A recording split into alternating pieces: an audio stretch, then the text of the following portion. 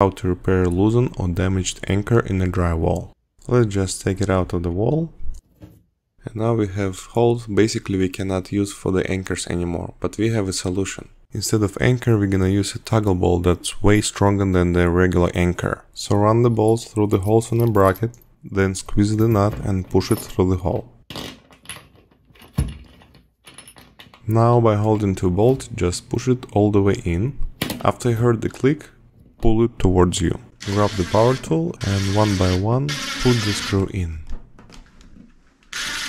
Don't over tighten it yet, because we're gonna have to adjust it so our bar can fit at the place. Check if it fits just fine. And now you can secure it all the way.